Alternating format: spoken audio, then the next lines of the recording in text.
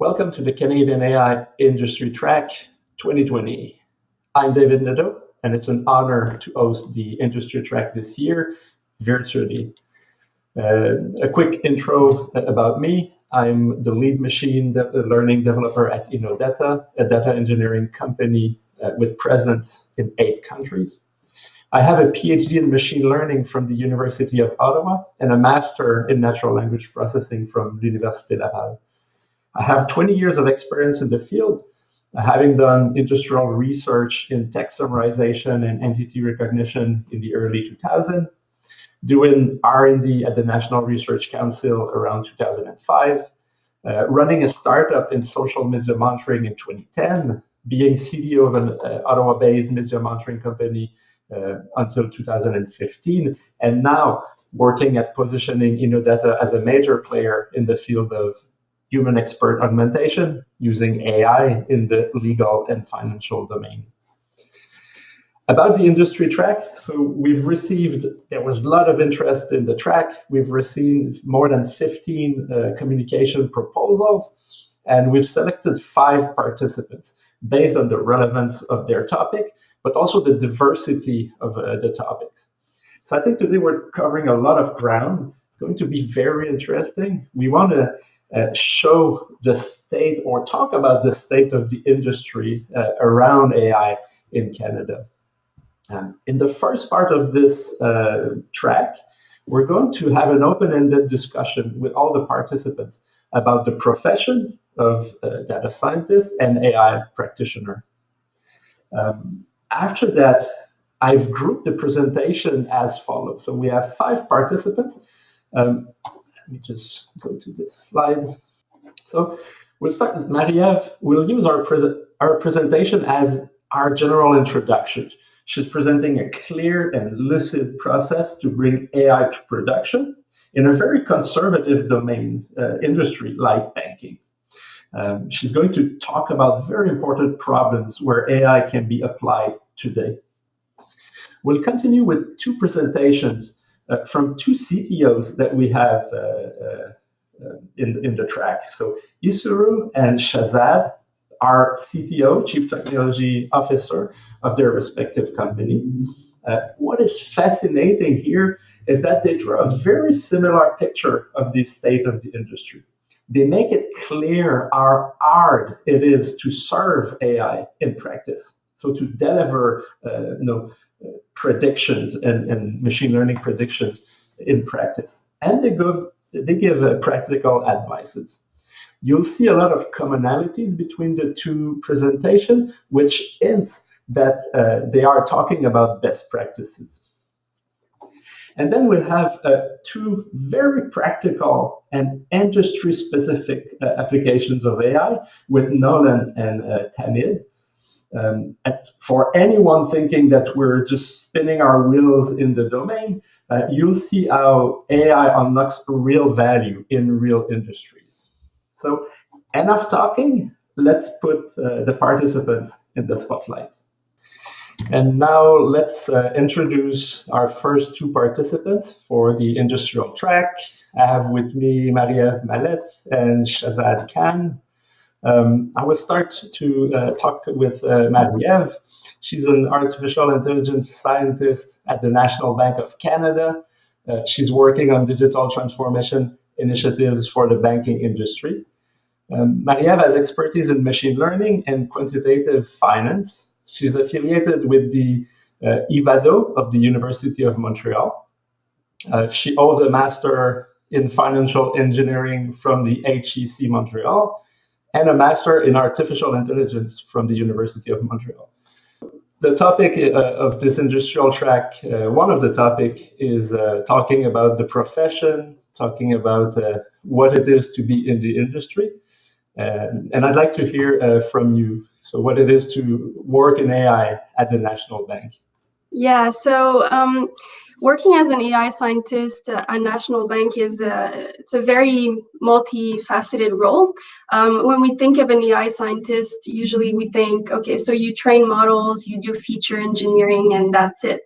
But it's so much more than that. And actually, the modeling part is perhaps maybe like 20% on a lucky day. Sometimes it's just 10% of my time. So the rest of our time is dedicated to understanding the business needs across the bank, which is, there's a lot of divisions inside a bank like National Bank of Canada. Understanding business needs, why? Because we want to identify opportunities for us to implement AI and perhaps improve the service that we give to our clients. Also, another big part of our time is data acquisition, because in a big institution like NBC, data is very scattered. And sometimes, for your models, you might need data that has been collected manually. You might need data that is in a legacy system somewhere. You might need data from some team somewhere. So it's about gathering all of that so that you can do the modeling part. And then another important part is the deployment. So making sure that you can monitor your models and that you can package them nicely into an application that can be used by the person who needs it. Great.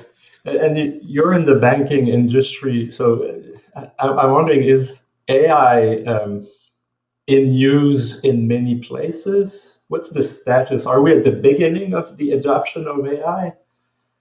The AI initiative at National Bank is very recent. The group started about 2 years ago, and I was there the year that it started. And just over 2 years, it has changed a lot. So I would say that we're still in the early stages. And to my knowledge, our competitors like Desjardins, RBC, they've started also, but everything is early stage. We have also with us Shahzad Khan. Shahzad is the CTO of GnowIt, Inc., where he leads the artificial intelligence and machine learning practices. He has a Ph.D. in computer science from the University of Cambridge, UK, and a master in information studies from Syracuse University. Shahzad holds 5 patents and is the author of more than 25 peer-reviewed academic publications. His research interests lie in semantic analysis on big data using natural language processing and machine learning at scale. So welcome, Shahzad. So let's talk about your work as a CTO of a company in Ottawa. Thank you much, David, for having me on.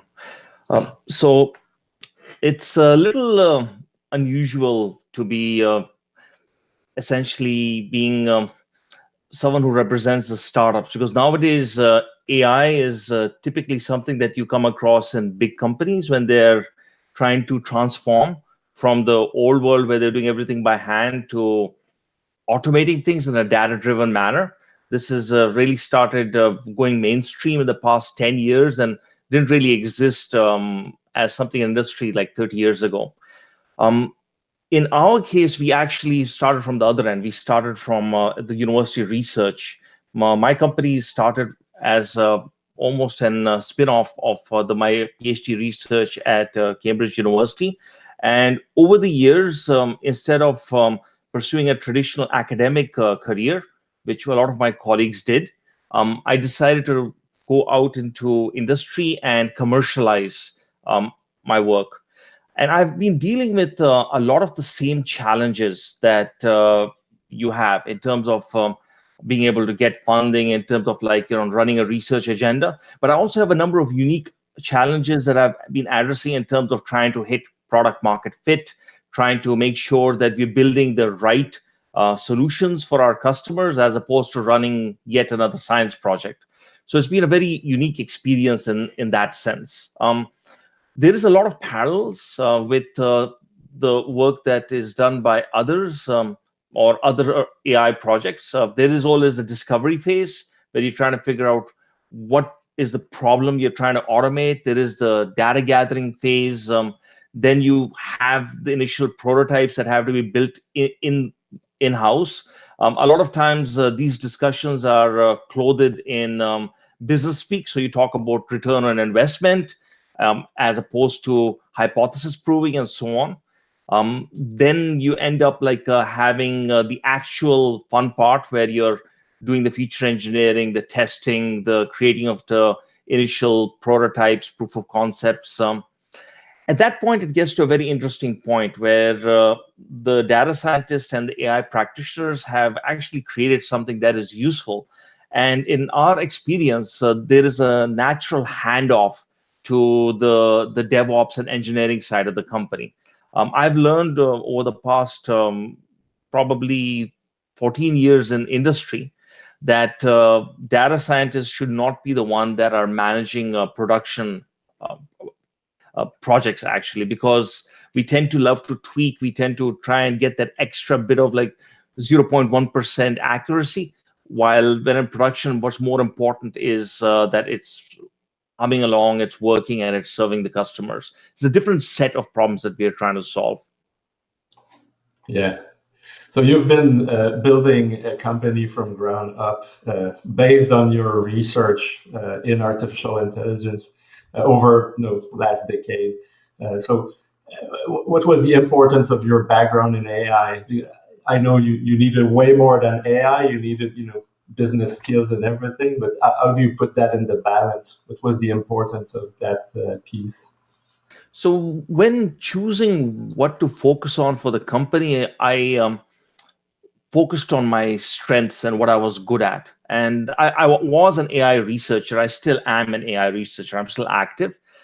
So that's where the company's DNA is essentially patterned on aspirations that I had myself. So that was the key motivator for having the company focus on using semantic technologies, which is my area of research, to try and make sense of the vastness of the web and deliver real-time reports and background briefings on what's happening out there.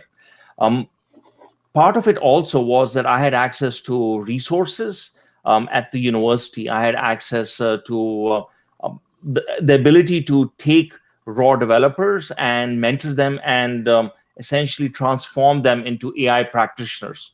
So that was an advantage that under my unique circumstances was available. And that led to essentially us sticking very close to our knittings and focusing on AI and building our entire solution around a number of tasks and operations that we have automated, essentially using machine learning, big data techniques, and so on, as opposed to traditional deterministic rule-based databases and programming, which you find in most other IT projects or IT startups. So I also have today with me 3 participants: Tahmid Mehdi, Nolan Lunscher, and Isuru Gunasekara. So starting with Tahmid. So Tahmid is a machine learning researcher at Giatec Scientific. He holds a master in computer science from the University of Toronto and a math degree from the University of Waterloo. Tahmid has studied semi-supervised Bayesian models for computational biology and computer vision models for medical images. He has expertise in web statistics, database administration, and software applications for cancer research. So Tahmid, what about your work? How is it to be in the industry? So I'm a machine learning researcher at Giatec, and we make wireless sensors for concrete that can measure properties of concrete. The theme of the conference is a day in the life of an AI practitioner. But at a medium-sized company like Giatec, there really is no typical day. Every day is different. We have lots of different projects, going from standard regression problems to time series analysis.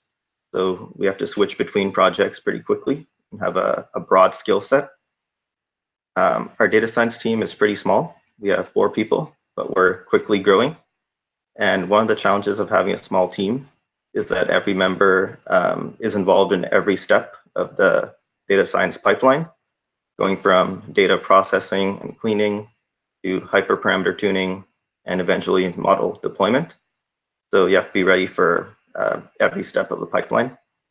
Our data science team is a branch of R&D, so we're all about research. We like to read the latest machine learning papers, try out new ideas, and test them rigorously. And sometimes they really improve our product, and it's really exciting. I think one of the challenges being in the construction industry is that it generally takes a while to adopt new technology. So we do a lot of proof of concepts with our customers. We work closely with them and ask for their requirements and feedback whenever we're making new products. And it really improves our products, and we've been really successful at engaging them. That's pretty interesting. So you are from an industrial domain, so that's the industry track, but there's nothing industry specific like concrete testing. So that's pretty interesting. And I think it's spectacular, the fact that there is area for machine learning in a very specific domain like that one. Yeah, there's actually lots of problems in the concrete industry and the construction industry that AI can help. Some of the stuff we do, like performance prediction of concrete or predicting when it's going to be poured, those are some of the topics I'm going to talk about in my presentation. But there's also lots of other problems like how to optimize your schedule or how to use computer vision algorithms to reduce safety hazards on construction sites. So there's a wide variety of problems and lots of different models that we can apply for to improve the construction industry. Great. So thank you, Tahmid. We also have Nolan Lunscher with us. He is a machine learning developer at OTTO Motors, and he's developing perception system for self-driving industrial vehicles. Nolan graduated from the University of Waterloo with a degree in system design engineering. He then went on to complete his master in applied science as part of a vision and image processing lab at the University of Waterloo. And his graduate research focused on leveraging deep learning algorithms to develop low-cost 3D scanners. So Nolan, same type of introduction discussion. So how is it what's your typical day at OTTO Motors? Yeah, so I work on the perception team here at OTTO Motors, which is a robotics company that develops self-driving industrial vehicles. The perception team that I'm a part of works on basically any dealings with sensor inputs to the robot, as well as building the representation of the surrounding environment. So we work on all kinds of things from localization and mapping, object detection tracking, 3D processing, computer vision, as well as many more things. We also work with basically evaluating and selecting whatever the sensor suite is that are going to be on our robots. Perception specifically is a part of the autonomy team, which works really closely with the navigation side, where they will deal with controlling the robot based on the information that we give them about the world. So for me, I've been with OTTO Motors for about just over 2 years now. My primary focus has been on developing the 3D pipeline, as well as the machine learning efforts.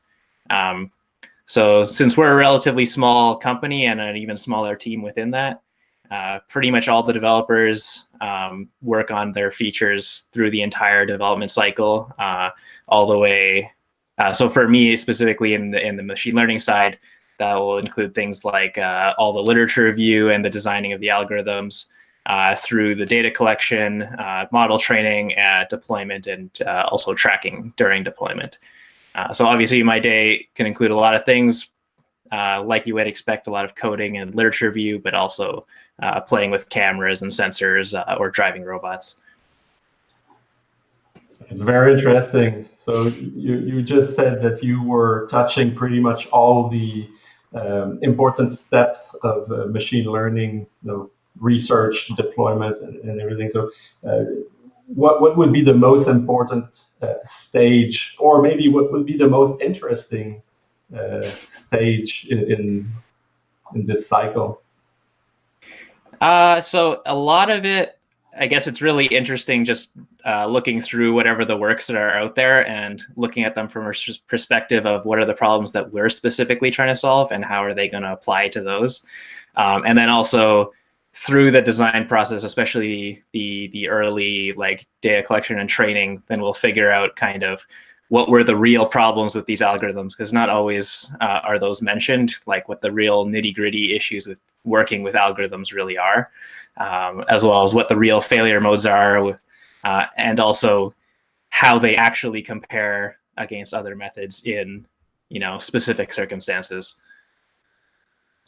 Right. Thank you, Nolan.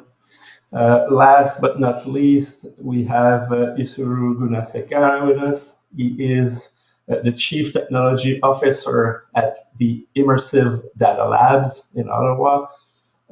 It's an applied artificial intelligence and machine learning company. Isuru's areas of expertise are natural language processing, real-time video and image processing, and efficient serverless implementation of machine learning systems. Isuru has presented his work at several conferences, including EMNLP, BioNLP, and the Montreal AI Symposium. He holds a Master of Electrical and Computer Engineering degree at the University of Ottawa. So in your role of CTO at the Immersive Lab, so what are your responsibilities? What's your work looking like? So it's mostly managing a machine learning, like a team of machine learning engineers. We have a team of 6 machine learning engineers, and then 3 engineers for backend, front end, and full stack development. And my work mostly involves translating client requirements into things that we can actually develop and apply machine learning algorithms into. So on any given day, it would be from it would range from something like managing the expectations of a client to tell them what can and cannot be done using a machine learning model, to making sure that the team is developing something that the client can actually use and developing according to the client's requirements. So that's the usual day.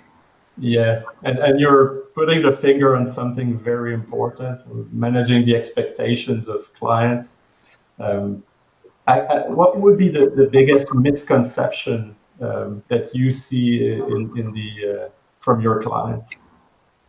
I think like one of the biggest misconceptions is because there's a lot of hype around machine learning and artificial intelligence. There's a lot of misconceptions thinking that machine learning is a solved problem, and like it's many people think it's like artificial general intelligence, when in real life it's not. It's all about what data sets you have, what kind of annotations you have, and what the state-of-the-art algorithms can do using those data sets. So bridging that gap and identifying what can be done to satisfy the client's needs, instead of telling them that we can develop artificial general intelligence to them, is a big challenge always.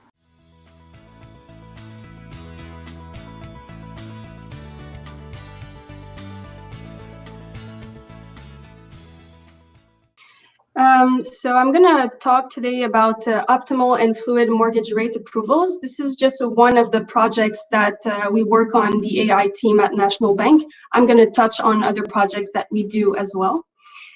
So just to paint the context a little bit, so the financial service industry is changing a lot. And there's a lot of innovators and new technologies that are coming in the market, and that can be disruptive to the work that we do. So it's very natural for banks to build new capabilities and to want to innovate and accelerate their transformations. So that's the goal of the AI initiative. It's to accelerate the business strategy execution and develop models and technologies that can compete with all those fintech startups that are putting out new technologies. So just to give you a couple of examples of some of the projects that we work on, we have, for example, the credit card risk models. So there's quite a few models in this category. So just to give you one example, we have the credit card collection models.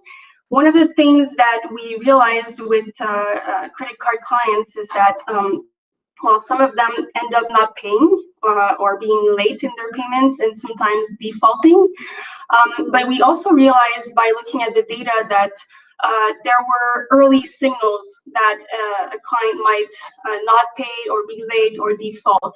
And so the goal of these models is to detect those signs as early as possible so that we can intervene and get in touch with the person, see how we can help and work out this situation. So it's good for the bank because we don't lose money, but it's also good for the client because they don't end up with a bad credit score. Another type of models that we have are the dialogue systems. For example, we have the chatbots. So the chatbot works a little bit like when you want to call your FIDO, you want to call FIDO or Videotron. I know personally I don't like to call, I'd rather just chat with the person. So the chatbot works a little bit the same way, but you're not talking to a human, you're talking to a machine. So you can ask questions and it's going to answer your question, hopefully. So it's built so that regardless of the way the question is asked, it's going to understand your question and provide an answer. So chatbot is really cool because it allows us to also detect new, perhaps new questions, new needs that clients can have. And I think a really great example is what is happening right now with the pandemic. So unfortunately, a lot of our clients have lost their jobs, so they need help with paying their mortgage, paying their credit cards or their loans. So they're worried, and it's understandable. So we've been really quick at reacting and providing the chatbot with new answers to answer those questions. Another project that we've been tackling since the fall, which is the name of my presentation, it's the mortgage rate approval. So the way this works is that you, let's say you want to buy a house, and most likely you need a mortgage. Usually you're going to go see your advisor in your branch, and this advisor has some authority to approve the rate that you want, but maybe you want a lower rate, and so what's going to happen is your advisor is going to have to fill out a form that is going to be sent to a team of experts. So this team of experts is going to manually scan through the form, analyze it, and then either authorize it or reject it. And if they reject it, then they will make a counter offer.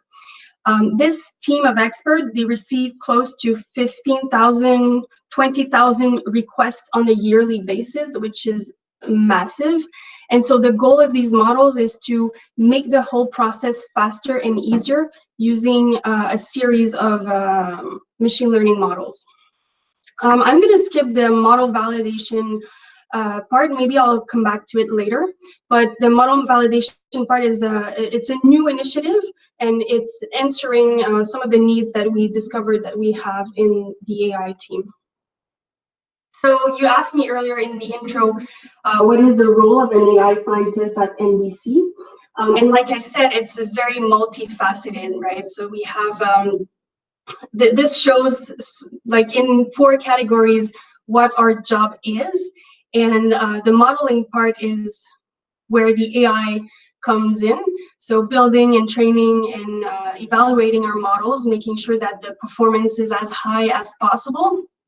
But one thing I forgot to mention is that the AI team inside NBC we work a little bit like internal consultants. So the projects can be in any line of business inside the bank. So it always starts with a business need.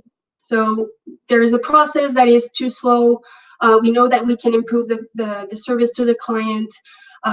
Maybe we want to reduce the costs.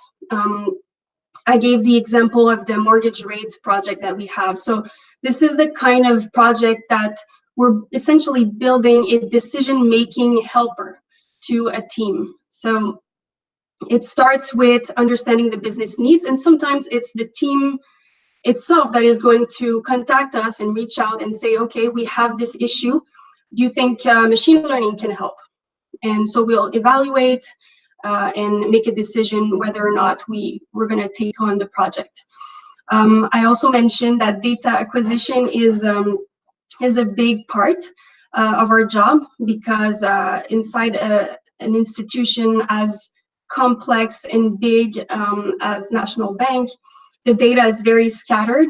It can be in different systems. It can be sometimes manually collected. And so, of course, you need to gather all this data so that you can train your models, but it doesn't stop there. You also need to make sure that once you are in the deployment phase, that you can have a constant flow of this data. You cannot have data that is manually collected once you go live. So there's also an automation part to our job. And then the big one, the big part is the deployment. So deployment goes from building perhaps an application that is going to make your models usable by somebody who is not an AI scientist. Most likely the person that is going to use your models is not an AI scientist. So it needs to be packaged in a user-friendly way. And then, of course, we need to monitor our models, make sure that the performance doesn't decline over time. And I gave the example of the chatbot.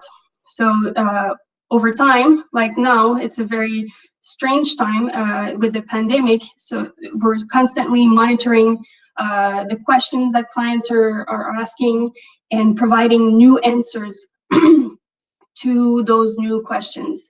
Another example is with the mortgage rate approval project. It's a model that depends a lot on economic variables, because we're talking about interest rates, which evolve a lot depending on the economy. And so it's important that we constantly monitor those models, because the situation evolves over time. So that concludes it for me. Any questions? With a situation like the COVID virus, AI models. So we hear that AI models might be acting weird. So they are predicting based on the past, and nothing like that happened in the past. Is this something that you see in the bank industry? Is this something that impacts your industry? Absolutely. That's why the deployment phase, I'm going to go back to this slide. So that's why the deployment phase with performance monitoring is so important. What we did prior to deploying the models for the mortgage rate project, we ran simulations to see how the model would behave once it's live. And what we do see is that when the economy is fluctuating, it has an effect on the performance, but there is ways in which you can mitigate that. And one of the ways we found for this particular type of model, for the mortgage rate approval models, is that if you constantly retrain them, they don't go obsolete as much. Yeah. So yeah, but it's important to constantly monitor them. And for the chatbot, it's the same thing. You know, if we don't look at the logs and see what the clients are asking us, then they're going to go obsolete. Thank you much, Marie-Ève. That was very informative. I had one question, which is when you're moving to deployment, is there essentially what's the process of moving from the lab to the deployment, and how do you maintain the project after it's already in deployment? So at the bank, well, that's why the AI role is so multifaceted, because we touch every phase of the project. We have at the bank what we call, sorry about that. We have what we call asset owners. So once we're ready to deploy a model, there's a team that is going to take charge of deploying it and making sure that nothing goes wrong.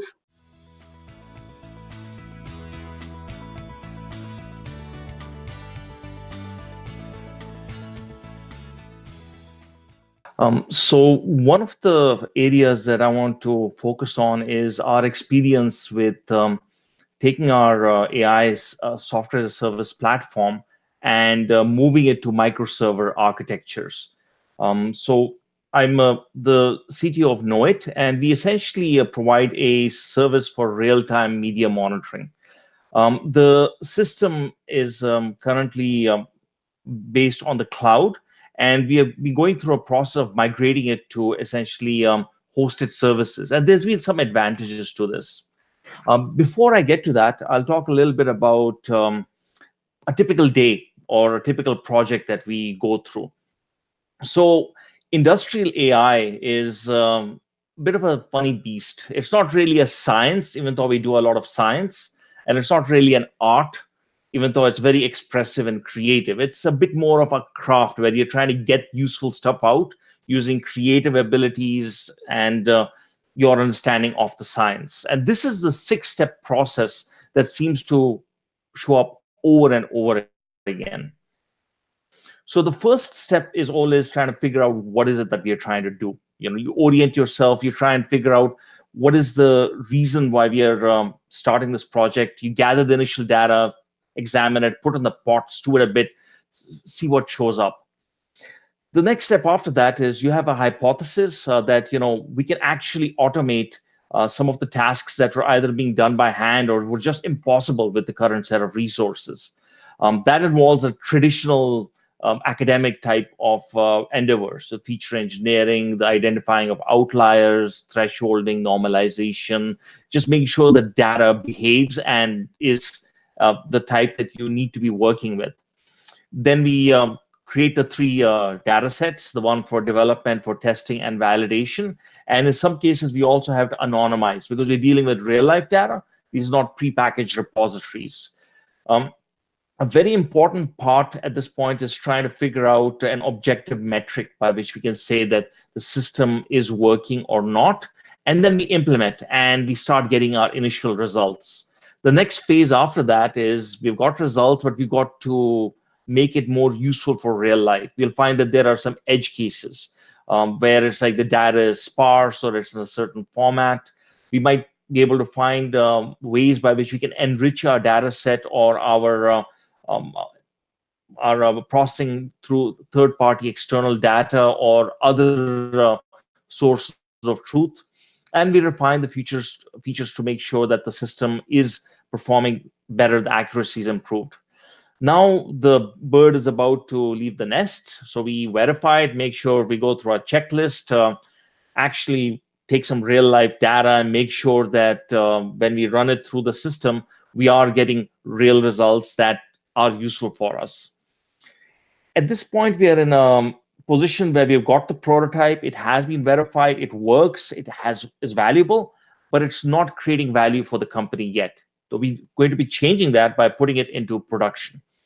When our system goes into production, there is a whole set of activities that are not the ones that most AI practitioners focus on, because you're working on having things work at scale. You're having things, you want the results immediately or very quickly. You want it to be reliable. You want it to be robust.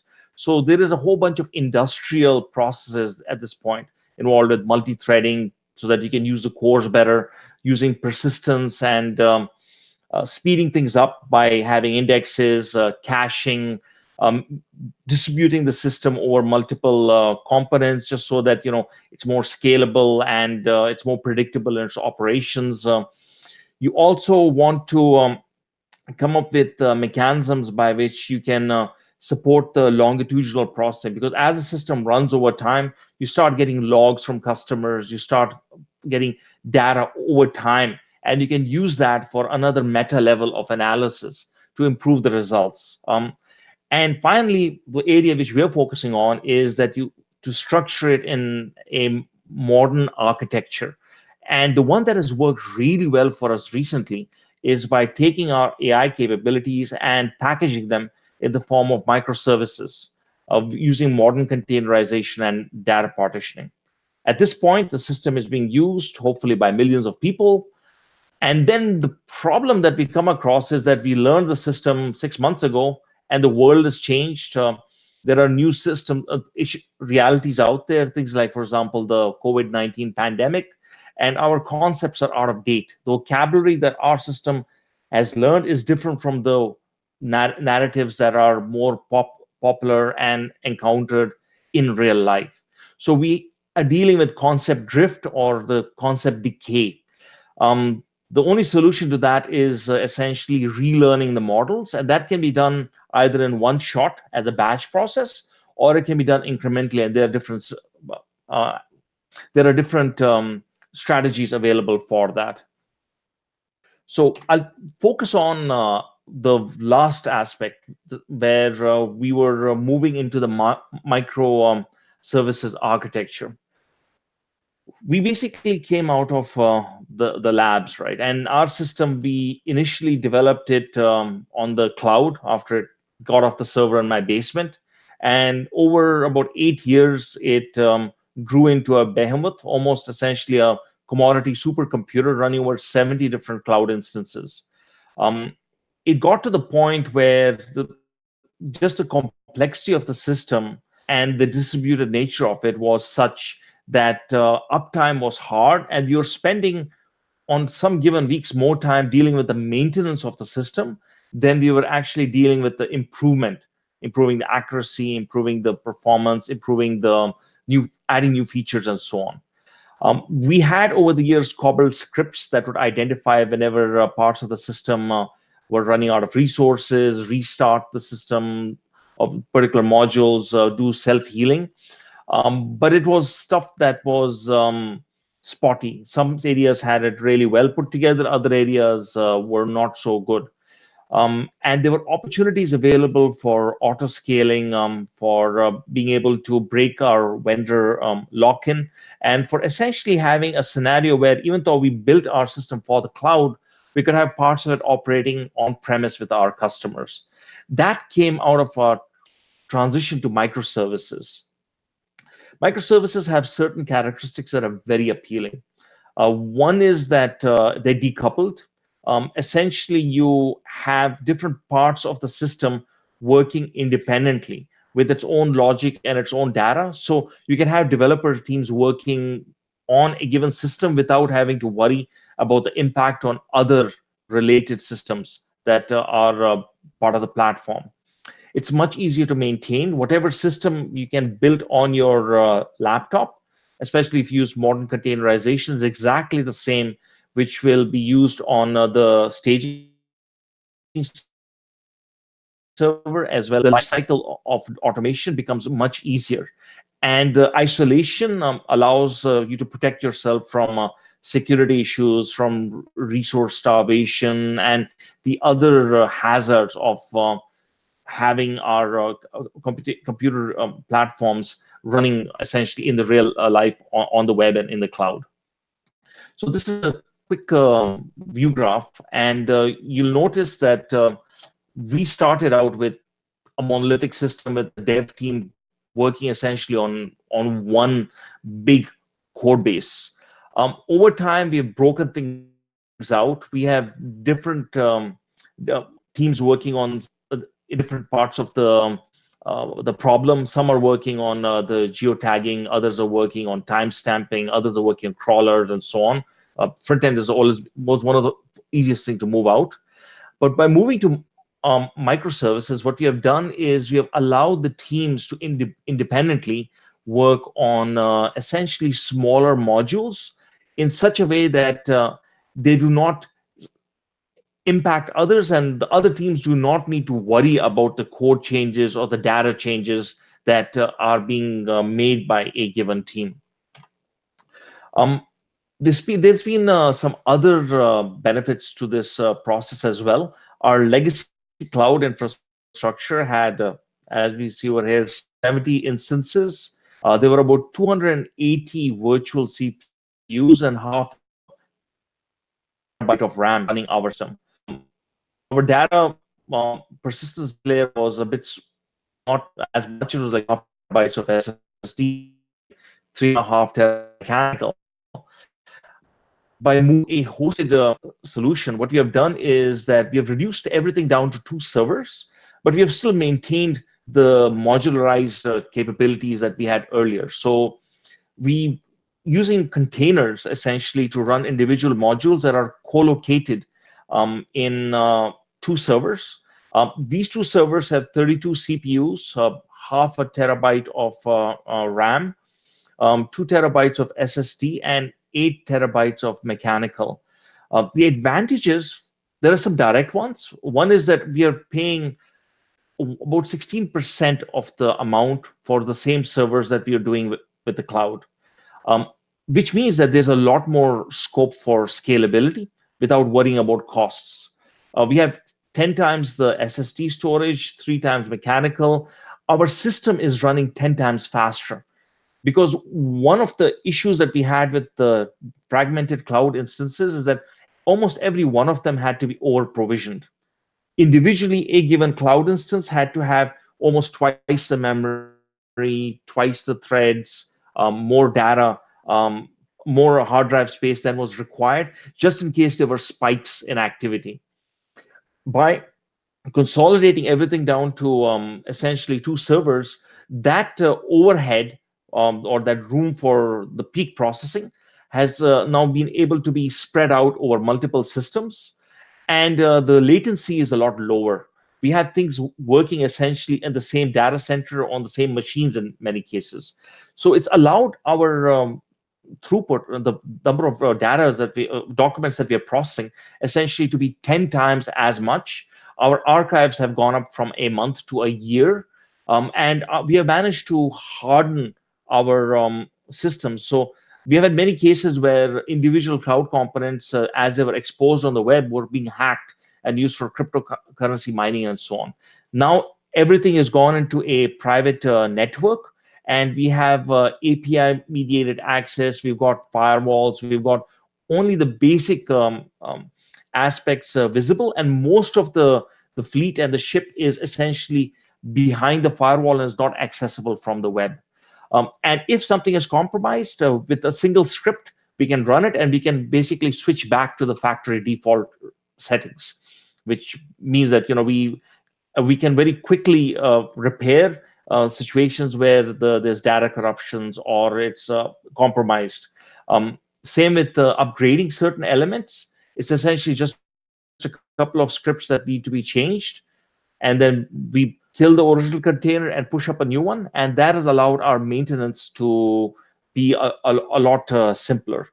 The bottom line is I can focus completely, and my team can focus completely on improving the system, and we don't have the maintenance headaches that would throw off our development, where we spend half a day trying to figure out like what data hot point has boiled over, or which part of the system is broken down. All that stuff is taken care of by essentially having built into the fabric. Thank you, Shahzad. It's very interesting. So you mentioned that you were struggling with spending a lot of time on maintenance. So my question is, well, how long it took you to go back to spending less time on maintenance, and what were the key steps that you had to take to get back to this situation? That's an excellent question. The actual decision to switch over to microservices took about a month.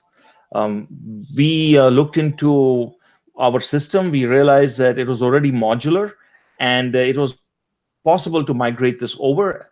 In terms of choosing the technologies, Docker and Kubernetes are industry standard.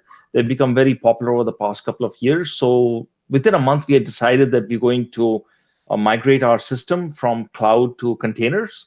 However, it took 8 months in total to actually do the migration, because our entire system was built on the basis of recipes that we had in a Dropbox file, where we had a number of README scripts, and step-by-step instructions about how to set up libraries and put the code in and set up the right databases and discover stuff and so on. And those all had to be migrated to YAML scripts, which essentially how Kubernetes works. And we had to create the right containers for them. So it was a process by which we had to approach each of the modules individually. And then our code had to be changed because internally we are using IP addresses and ports that were available on the web, on the internet. And we had to change them essentially to a private networking. Even the data layer, the persistence, there were a number of modules that had to be either consolidated into a central data lakes or which had to be partitioned so they were available locally within a given container. So the idea of switching over took a month. The actual process took about 7 more months to deploy. Thank you. Yeah, I wanted you to go back to that slide. I really like that slide. It's full of very interesting insights. I'm wondering, when you say real-world data operation, do you mean here that you mostly work on sample data for the first few steps and you introduce the real data later in the pipeline? That's essentially the only way to make these problems tractable. Because what you want to do is you want to increase the cycles of learning. And if you try and work with essentially production-ready data equivalents, like massive databases with billions of records and so on, it might take hours or days or weeks sometimes to process that data. So what I find works really well is if you take a slice of it, a representative slice or a sample, and you really kind of clean it up, make sure that it is something that is almost like an ideal, and I'll put that in air quotes, set of data. And then you work on implementing your system on that. Now, you have dealing with a trade-off over here because you're speeding up your learning. You're finding out what works, what doesn't. Very quickly, you identify the noise in this data. You find out the gaps. You find out where is the real juice that you want to squeeze out. But the downside of it is that you're still dealing with a sample. And there's a lot of the real life complexity, which has essentially been ironed out or excluded, which is why you need to have the refinement and the verification steps. I think of it almost like an incubator where you have a safe place for a little baby chicken, and then you got to keep it warm and with the right light and lots of care. You take it through the point where it matures, but then it has to go through a hardening phase before you throw it in the yard with the other chickens and the roosters, and it's contending for resources and proving itself, right?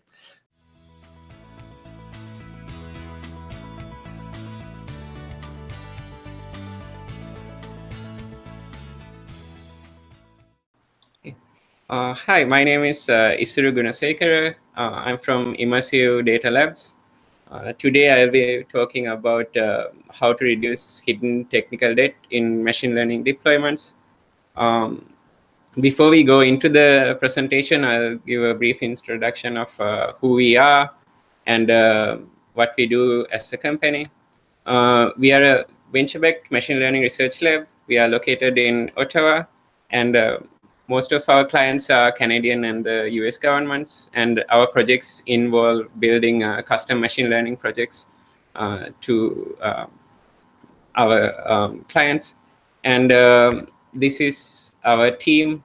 We have 6 machine learning engineers and 3 front-end, back-end, and full-stack engineers, and administration and support staff. So I'll quickly jump into my presentation. So it's about reducing the hidden technical debt in machine learning deployments. So before we go there, this is the agenda I have for today.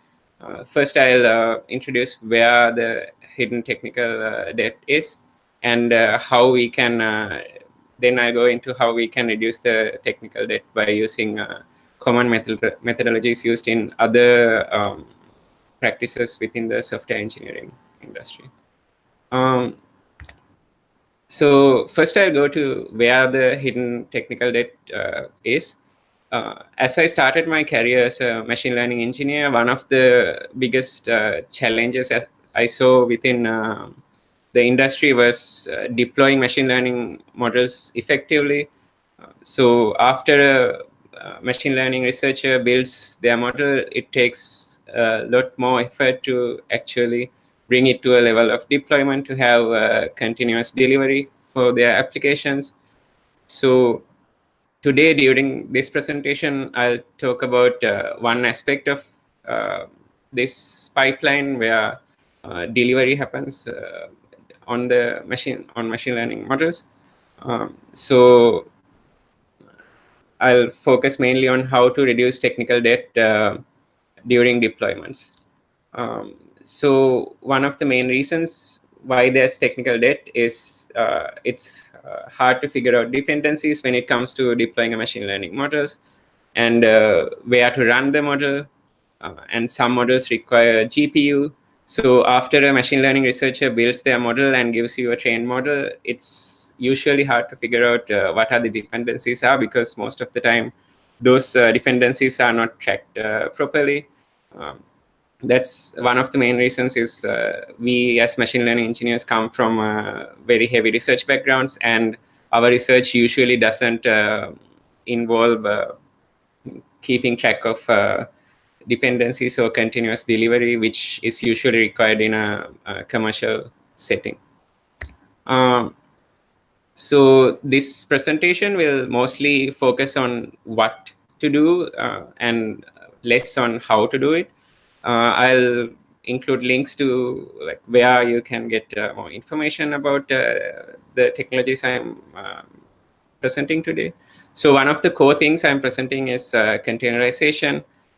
So containerization is making a machine learning model into a independent unit that can be run on top of any OS that supports a container runtime. So this enables portability, faster software delivery cycles, easy reproducibility, and easy scalability. So once your model is within a container that has all the dependencies defined within it, it's very easy to deploy it anywhere on the cloud, hybrid, or on-premise deployments. So one of the challenges you would usually get when developing from within containers is a container by definition is isolated. So, but the problem is we need to actually connect to the running container to do development. And machine learning engineers, machine learning researchers usually work on Jupyter notebooks. So how you connect to a Jupyter notebook within a container is important so that you can actually do your development, or even if you're working on multiple scripts or files, you have to be able to edit those files easily. And the other problem is GPU support. Within a container, you can add GPU support easily by using tools such as NVIDIA Docker. And this also allows easy reproducibility by handling all the CUDA or CUDNN requirements within your container, instead of having the engineer deploying the model handle them within the OS itself. So I'll quickly go to an example setup. So in here, I have a machine learning. I have a Docker container running, and I'm connected to it through VS Code through a plugin called remote containers.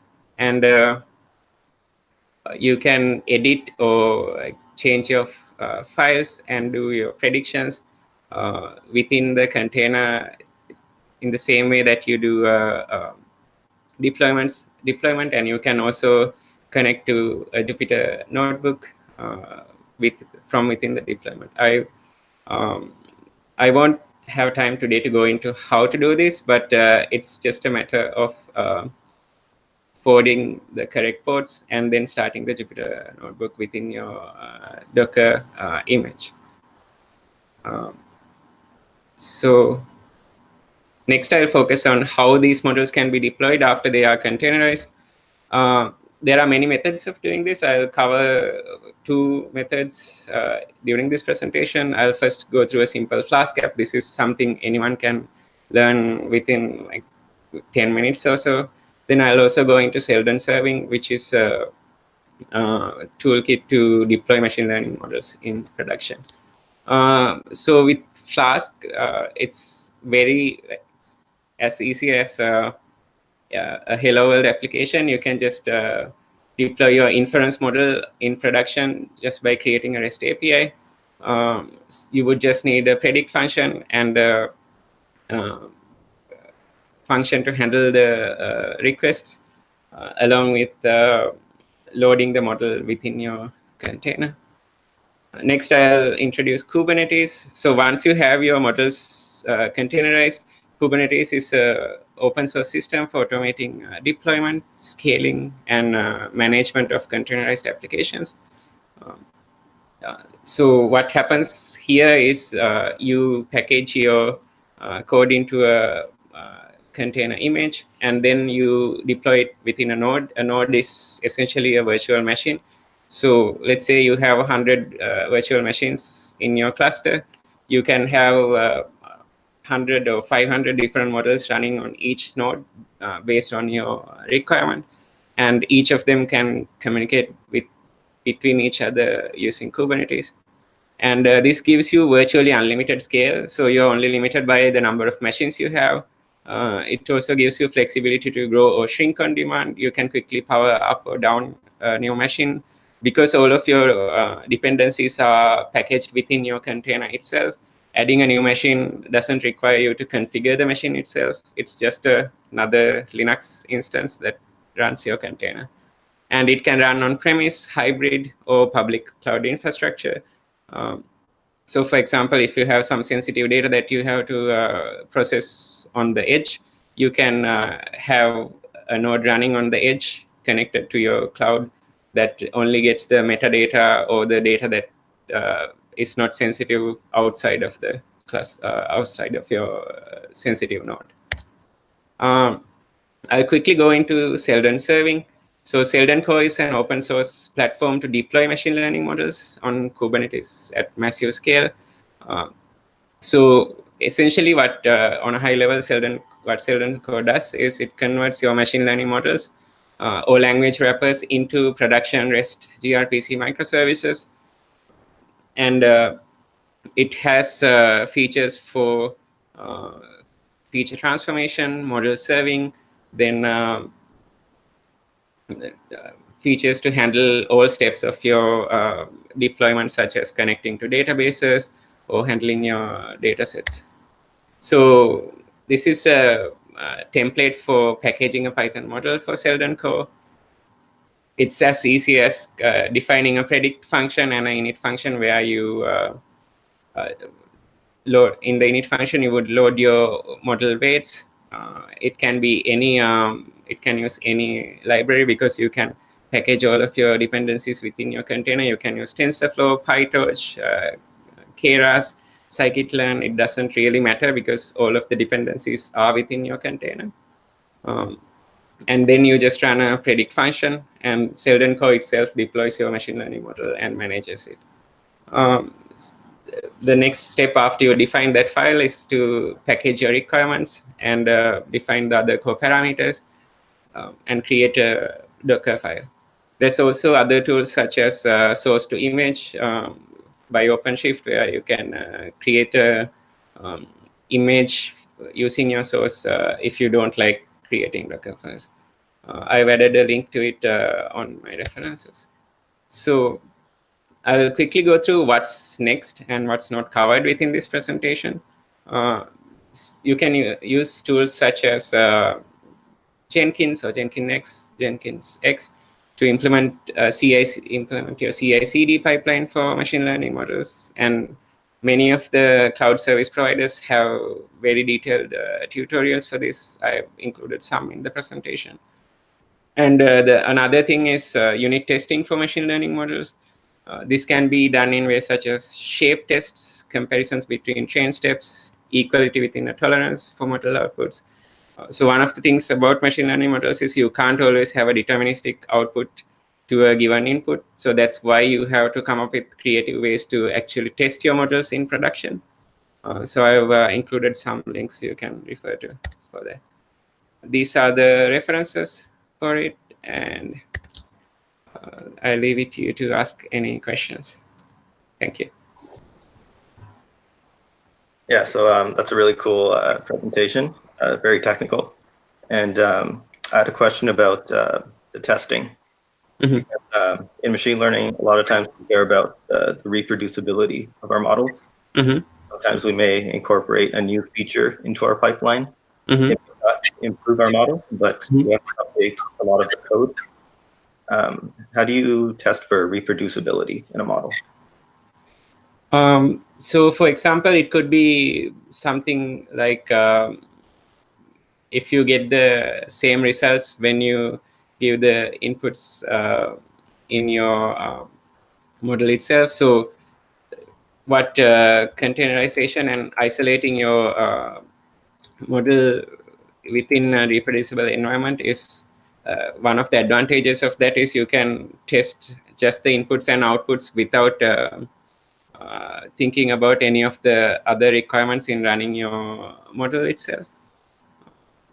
Because if you don't have your dependencies mapped together, someone else cannot actually run your model on their data sets without having to go through a lot of steps to set up the environment, set up everything else in the same way as your test environment. So I had a question. It looks like you're basically wrapping your models in a bunch of like domain agnostic tools. Does that introduce any like additional overhead for computations if, say, like inference time or latency are really important?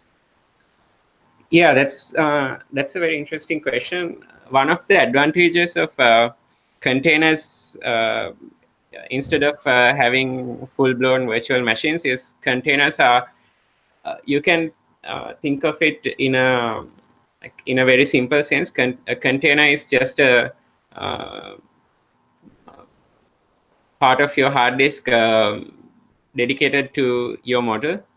It doesn't necessarily involve all of the other requirements for a VM, such as you don't actually have to run an OS on top. It's much more simpler than that. So within a container, we don't see a lot of drawbacks, like a lot of impact in terms of computations. And one of the other advantages is because your model is containerized, you can actually, instead of having just one container, you can have multiple containers very easily if you need like faster response times for multiple requests. And in terms of the effect on compute time, from what we've seen, it's very minimal. It's like negligible.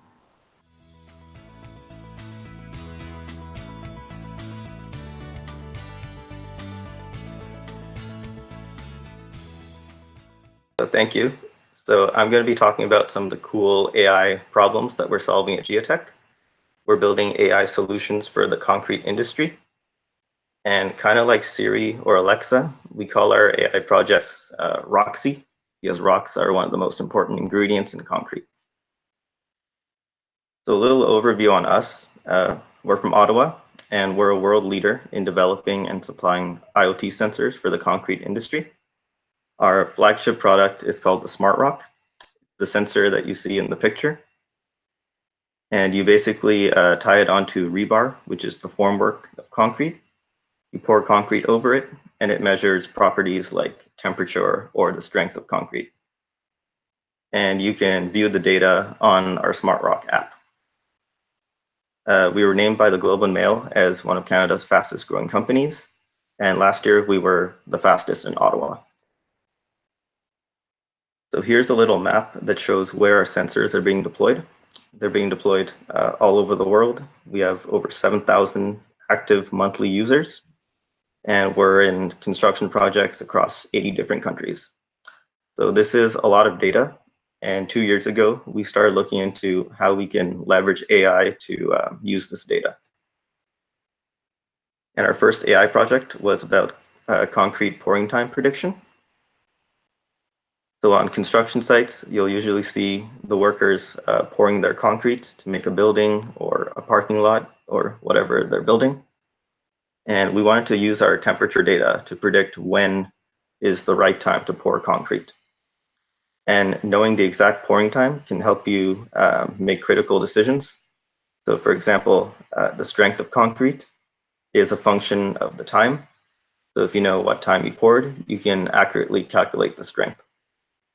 And we collaborated with MILA, which is the Montreal Institute for Learning Algorithms, one of the biggest research institutes in the world for machine learning. And we developed a model that could predict the pouring time. So to build our model, we collected temperature profiles from over 17,000 of our sensors.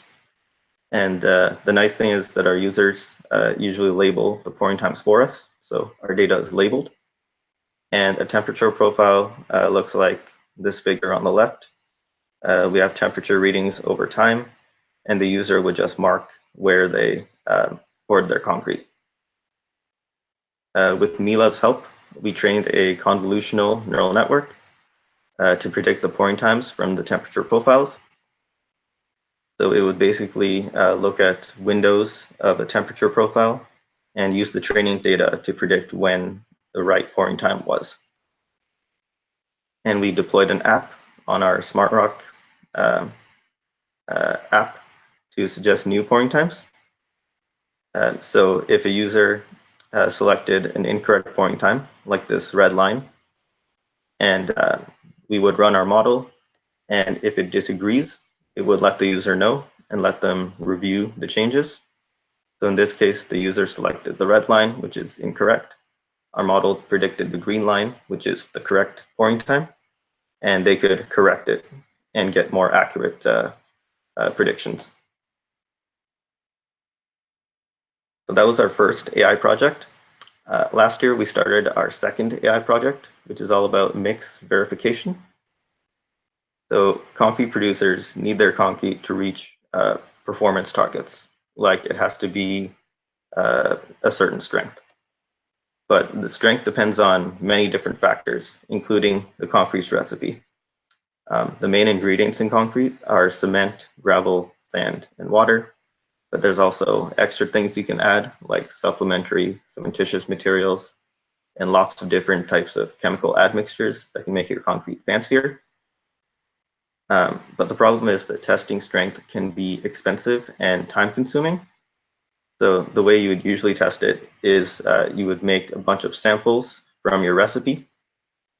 You would put the samples into a compression machine, which basically breaks the concrete and measures how much pressure you need to break it. And we define that pressure as the strength of the concrete. So at the end, you end up with destroyed concrete, and it's expensive and time-consuming. So we wanted a more efficient way to predict concrete strength. And so again, we collaborated with Mila to build a strength prediction model. One of the challenges is that there isn't a lot of concrete strength data in the literature. It's not a very well-studied problem. So we have to collect our data from 5 concrete producers, shown here. These producers really believe in our product, and they want to help our models. And with their data, we were able to make a data set that's 160 times bigger than the biggest published data set. We trained a deep learning model to predict the strength of concrete from its recipe. And currently we're taking 15 ingredients in the recipe. So it's pretty user-friendly. And we deployed an app on our web platform that uses the model to detect possible errors in recipes and strength test results. So now I'm going to do a quick demo of the mix verification.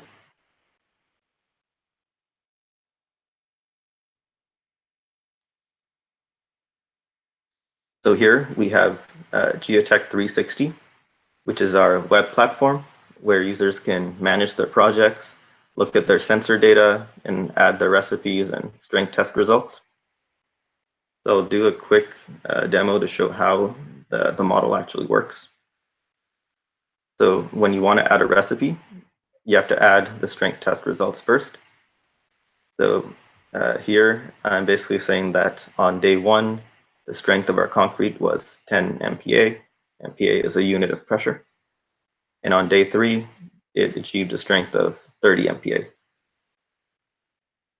The next step is to specify your concrete recipe. So here, I'm saying that we used 350 kilograms of cement, 250 kilograms of water, 800 kilograms of fine aggregate, which is sand, and 900 kilograms of coarse aggregate, which is gravel. And if the user wants, they can add more different types of ingredients to make it fancier. But for now, we'll just stick with a simple recipe. Once you click save, it runs our model on the recipe. It predicts the strength, and it gives us feedback based on its predictions. So here, it's telling us that given this recipe, the entered strength values seem to be too high. So what that means is our model is predicting that this recipe would probably get less strength than what we reported. So if we want to improve our model, we can go to Edit Mixture Proportions and make it better for our strength results. In this case, I can add cement to it to get 400 kilograms of cement and rerun our model. So now it says your mix is looking good. Roxy found 0 issues with your mix. So that means that with this recipe, our model is predicting that it's pretty close to the reported strength results. So there's probably nothing wrong with the mix. And finally, I want to talk about our work in progress. And this is our long-term goal, which is to create eco-friendly concrete. So producers typically use excessive amounts of cement to strengthen their concrete. We just saw in the demo that adding cement made our concrete stronger. But the problem is that cement production is bad for the environment. It accounts for 8% of the world's CO2 emissions. So in the figure here, we can see the cement production or the CO2 emissions from cement production over the years. And as we make more and more buildings, we produce more and more CO2. One of our goals is to make optimization algorithms that can help producers make more eco-friendly concrete. So this means the concrete has to reach its performance targets, but minimize the amount of cement in the recipe. And cement can be expensive, so minimizing it can also reduce costs at the same time. And finally, I just want to thank everyone at the company for all their effort. Pretty much everyone was involved in the Roxy project in some way. And we have our R&D team here who work directly with the model. We have concrete experts, and their expertise is really useful when we're developing models. We have data scientists who are really helping us improve our models. And since we get our data from producers, there's a lot of data extraction and cleaning that's involved before we ever go into the machine learning aspect. So we have great co-op students who work hard. So in your second AI project, it looked like you were using a concrete recipe to try and predict specifications about the concrete, such as strength. Given that you have that type of data, are you also able to do the prediction in the other way, where say you have a desired strength and you want to predict what the concrete recipe is going to be? Yeah, that's a great question. And it touches on our work in progress. So our long-term goal was to make eco-friendly concrete. And we want recipes that can minimize CO2 and cost, but we also wanted to reach the performance targets like strength and other performance metrics. So we're working on optimization algorithms that could accomplish this. It's a pretty challenging problem because there's so many ingredients. You have to worry about lots of constraints on how you make the concrete, certain ratios between ingredients, and then constraints on the performance metrics themselves. And it's a really huge search space. So it's a pretty difficult problem, but there is some literature on optimizing recipes. And we're looking at different optimization techniques to really solve this problem. In terms of your the first product where you have a sensor that goes into the concrete, is there a way to connect that to your second product, or like is it always like do you always measure the strength after the pouring? Is there a way to know like the ideal time before pouring, like when to pour? Yeah, that's a good question. So right now it's sort of tied to our first product because in our Giatec 360 platform, we do have the temperature data and we are using it to calculate strength. Our second AI project, which was the model, it basically predicts the strength beforehand. So it should really be used before you're making the concrete, but they are sort of related.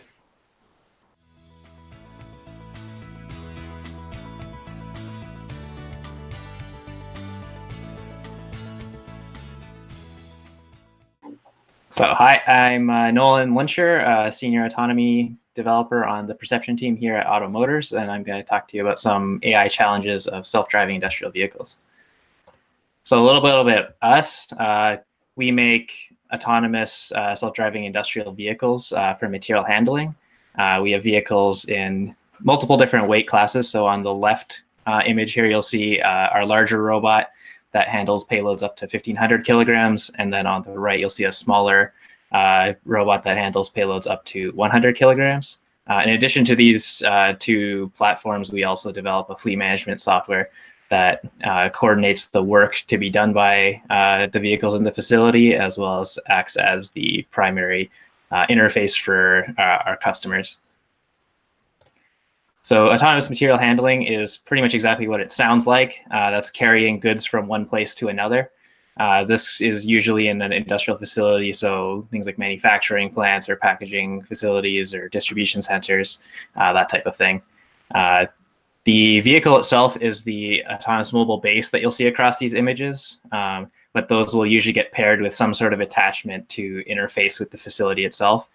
So that could be a lift for pickup and drop-off stands, or a conveyor belt for interfacing directly with existing infrastructure. Or if the loading and unloading is more manual at that facility, it might be something simpler like just a shelf of some kind.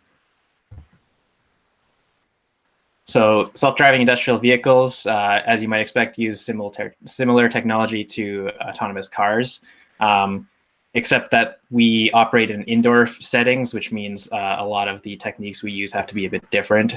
So for example, we can't use GPS since we're indoors, as well as the general just driving rules are very different. So there's not necessarily proper signs anywhere. There's no intersection lights. There's no lane markings. There's also not necessarily a separate area where people versus vehicles operate. So we tend to operate really close to humans within facilities. And for that reason, safety is very critical to our operations. But given the way our vehicles work, there's also no safety drivers.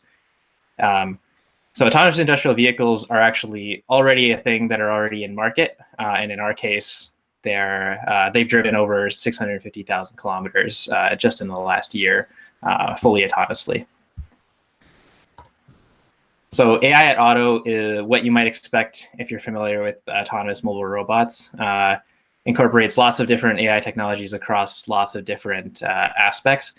So that includes like planning and navigation to perception, which is object tracking, localization, but also things like traffic management and informatics. One thing to note here, a lot of the AI technologies we utilize in most of these bubbles is more traditional AI and not necessarily more modern machine learning. Of course, in research and to some extent in industry, more machine learning approaches are making their way into each of these aspects. But for the most part, we still rely heavily on more traditional AI. So machine learning is obviously really powerful and important. And we find it especially so where it's really difficult to apply more traditional AI methods. So that can be in cases where a more traditional algorithm is just difficult to configure ahead of time. So say we don't want to have to be retuning parameters every time we deploy or every time a situation changes.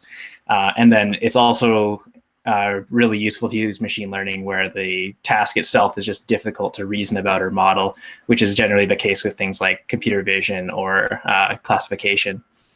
Now it's important to note, because a lot of the more modern machine learning methods, such as deep learning, tend to be sort of seen as black boxes, we need to be really careful about how we apply them because of the safety critical nature of our operation, because we need to make sure that we don't introduce any unpredictable behaviors into the robot or things that we can't understand in new environments.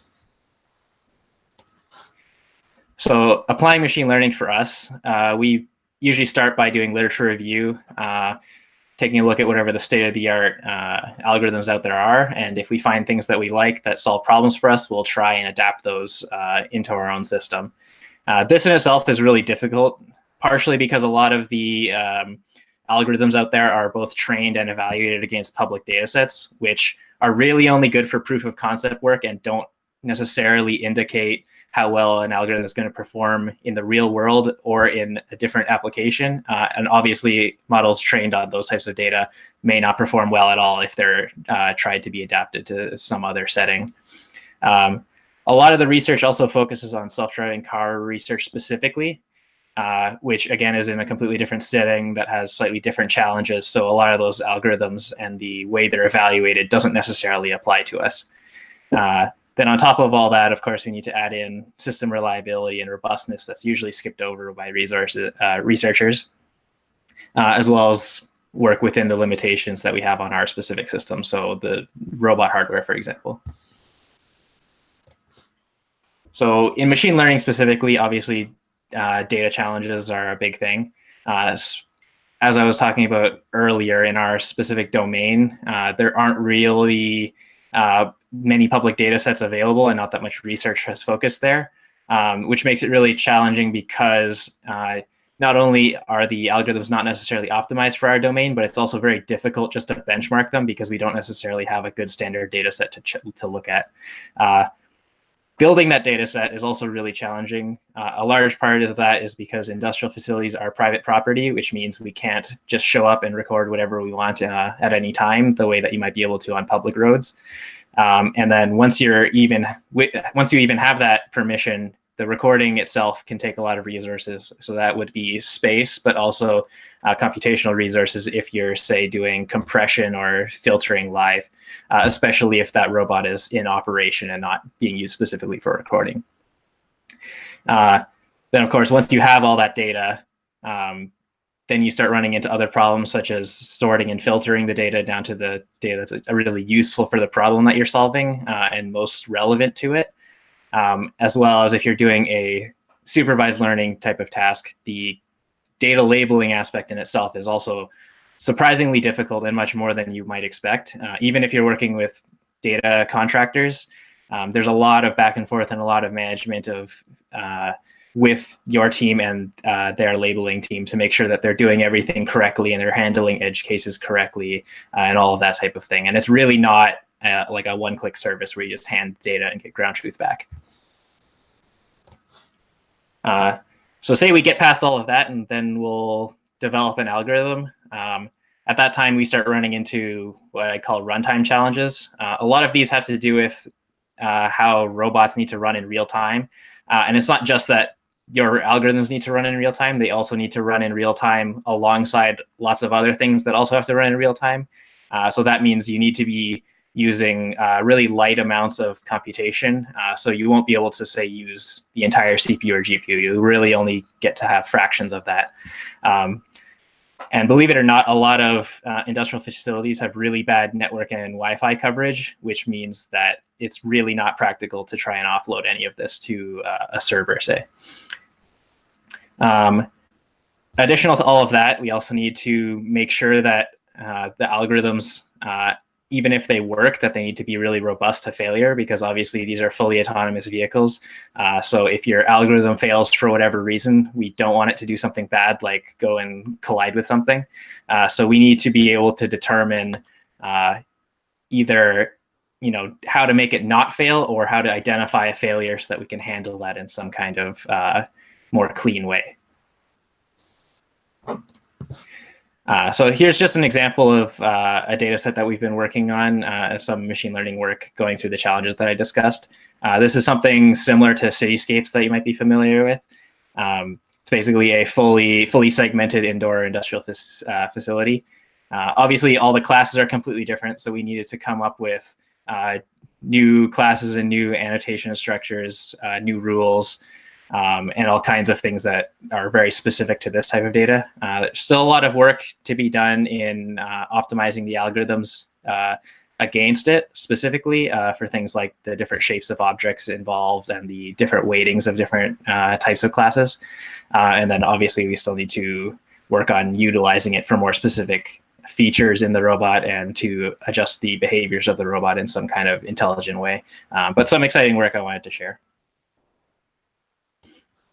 So just to summarize, in case you weren't aware, self-driving industrial vehicles are here. We're not years away like some other self-driving technology.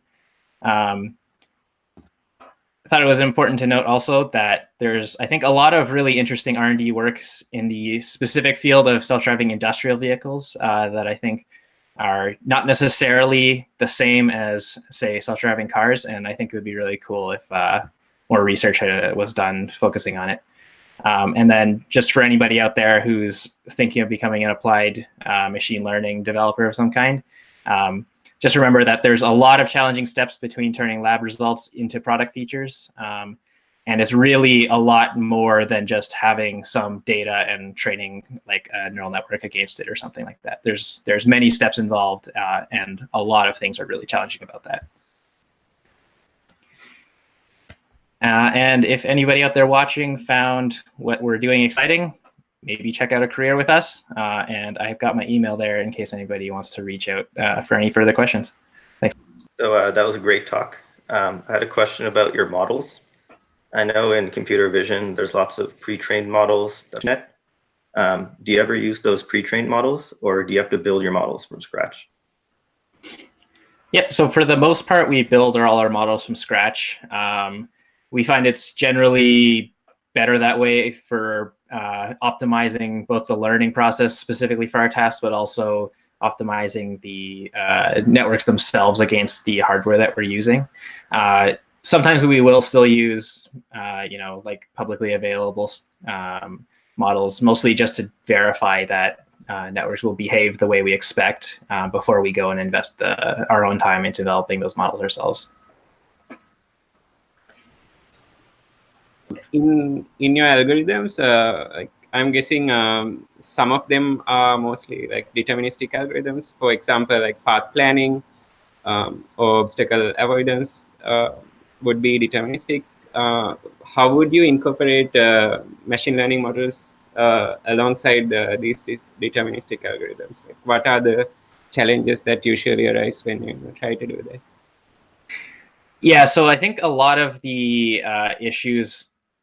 So you're asking specifically about like machine learning in the navigation stack. Yeah. So in those areas, I think the most important part where I think machine learning could be useful is basically reasoning about uncertainty. So it's deterministic largely if you know with high degrees of certainty what your surrounding environment is. Then it makes sense to know, I need to drive along this path or drive around it like this. But if we have any sort of uncertainty about what we're measuring, which right now is kind of difficult to reason about in a more handcrafted way, I think that's where you start getting really useful behaviors from machine learning, where it can kind of intelligently decide that it's more likely that, say, I should take this path than this other one because historically that tends to work out better based on through measurements throughout my data set. Yeah, so I feel like that's kind of the way that you would do it.